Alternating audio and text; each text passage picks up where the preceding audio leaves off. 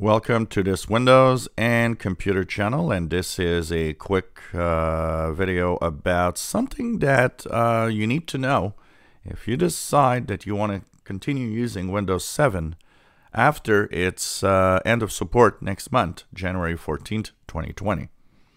So we are almost a month away from that. That means that you'll have a Patch Tuesday update in January of 2020. You'll be safe until then, pretty much. Then after that, it will gradually get worse.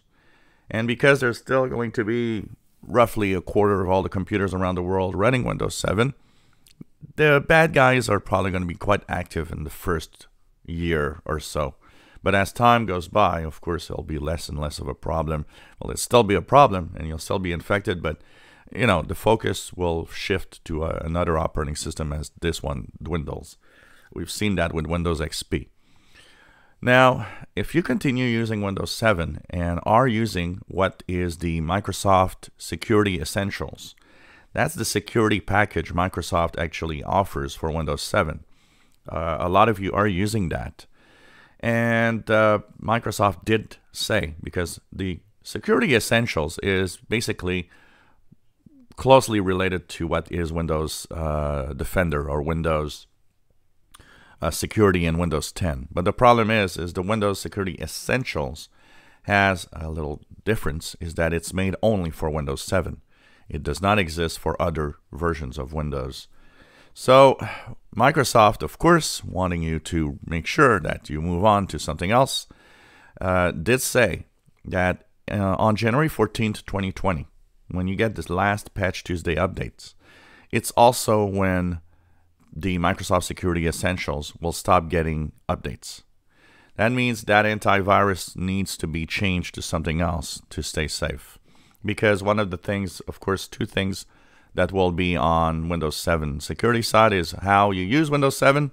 So it's going to be important to be very careful what you do.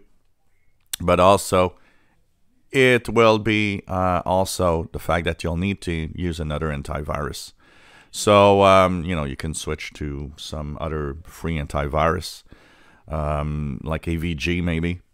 You know, well, you can check that out anyways and see what you can, maybe you can subscribe to an antivirus or something. But you'll have to stay as safe as possible. Make sure you have, you know, you use a browser that's updated all the time. You know, your best bet for what's coming up is the fact that some software will still be updated. So for example, if you're on Windows 7, but Google Chrome still continues to be updated, you will be okay. You'll be able to stay relatively safe thanks to the fact that the browser itself will keep itself safe. So things like that will help you out if you do keep Windows 7 in after the January 2020 update.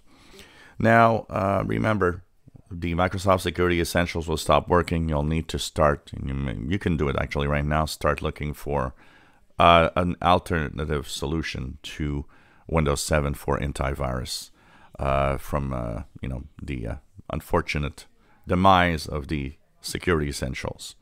If you enjoy our videos, please subscribe, give us a thumbs up. Thanks for watching.